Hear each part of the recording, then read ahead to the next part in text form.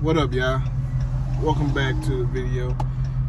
As y'all coming in, y'all smash the like button and subscribe to the channel if you ain't already subscribed. So,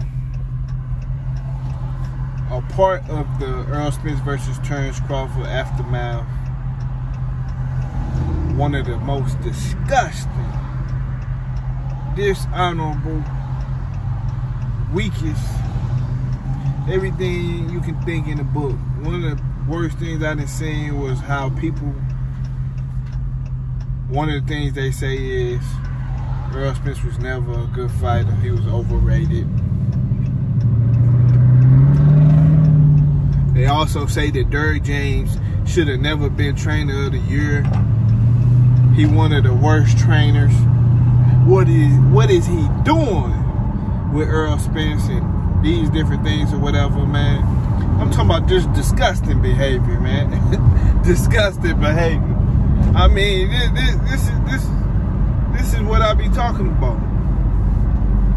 These people can't wait to. These people are so soft and so scary. They don't never want you to come. They don't never want to come at you when you at your best or when you at the top. They want to wait till it's cool to come at you, or it's cool to talk down on you or whatever. Like, people will never go on that mission. They are never going on no solo missions.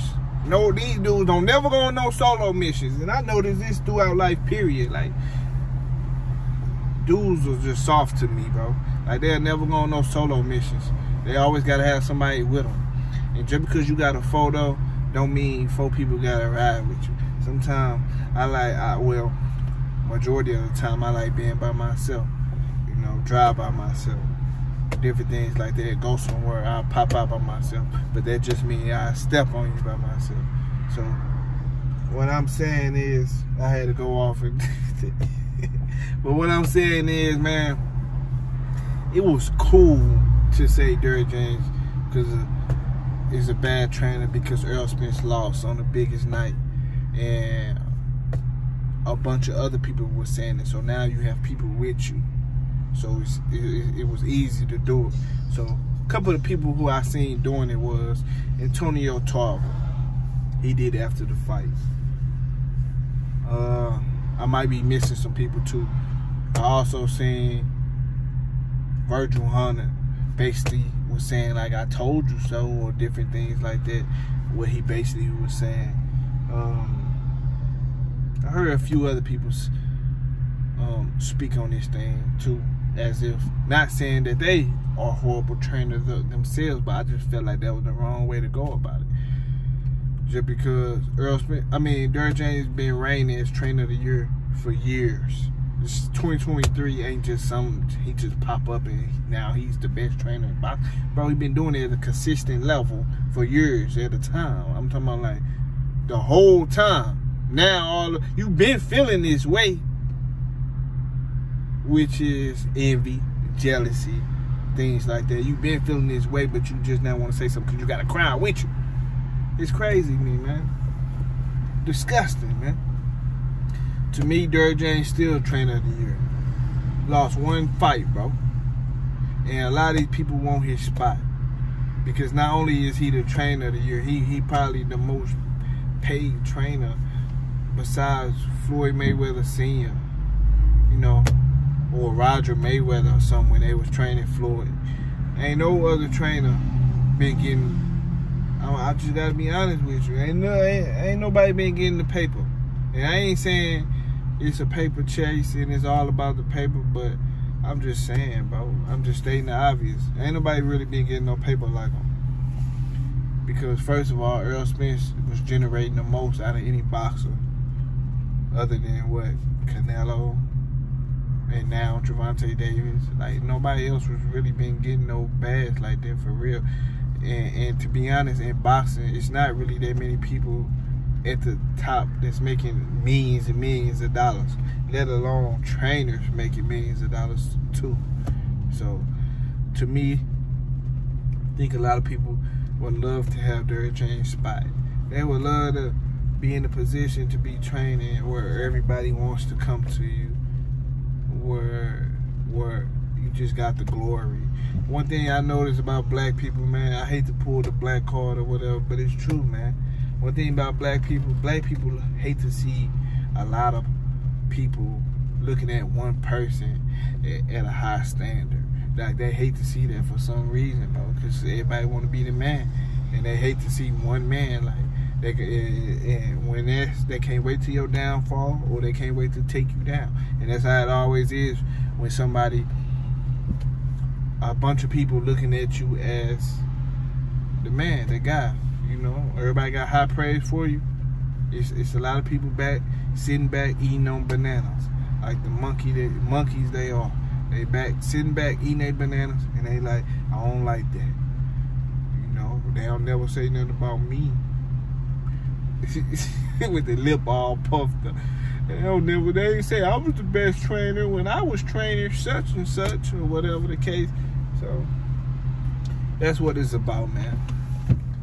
So I just want to do this video because these roaches, scum of the earth people was been praying and waiting on this moment, man.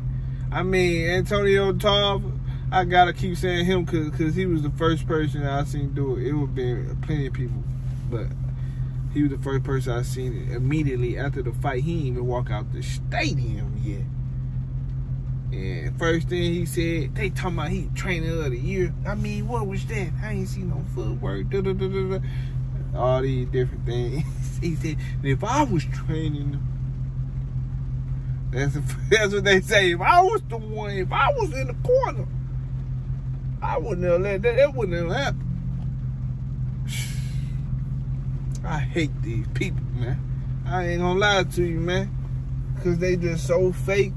They so weak, man. They just no character at all, bro. Just like. But yeah, man, I just had to do a video about that because now all of a sudden you never had nothing to say about Derrick James. Like, you should have been saying something, bro. If that's how you felt, you should have been said it. You can't wait till a man lose and then be like, I told you, or you know, same thing I told the Terrence Crawford fans who magically came out the cut, who I don't even think they his fans for real, because they was. I mean, them pay-per-view numbers would have been up the whole time, and he would have been an A-side over Earl. So these dudes that came out the cut and now want to claim they want some kind of glory or whatever for Bud winning, same thing with them. You should have been on my channel all these months. All these videos I done made, I ain't never seen you. You supposed to be heard the whole time. I've been trying to pull it out of these dudes, because they weren't gonna do nothing but make the fight bigger. The bickering back and forth with the fans or whatever, you know, it wasn't gonna do nothing but make the fight bigger and bring more attention. So I've been trying to bring it out of these guys the whole time, but they've been scared of me. But now all of a sudden, since everybody can talk, and now they want to talk now. Like, no, bro, that ain't how they go. That ain't how they go.